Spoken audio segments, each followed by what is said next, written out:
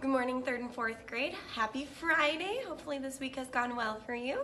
Today I wanted to focus in on third grade's math lesson. Third grade, your math lesson for today is dividing by 9. So I wanted to review with you multiplying by 9 and then talk about dividing by 9. To start with reviewing multiplying by 9, let's go ahead and sing our Counting by 9 song. So please sing along with me.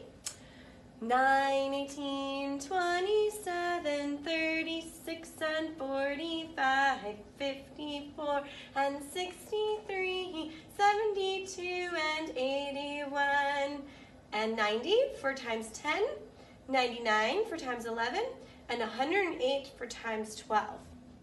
Now remember, division is the opposite of multiplication. So we can take those numbers that we just sang in the song and divide them by 9 in order to get the answer when we divide by 9. So 108 divided by 9 equals 12. 99 divided by 9 equals 11. 90 divided by 9 equals 10. 81 divided by 9 equals 9. 72 divided by 9 equals 8. 63 divided by 9 equals 7.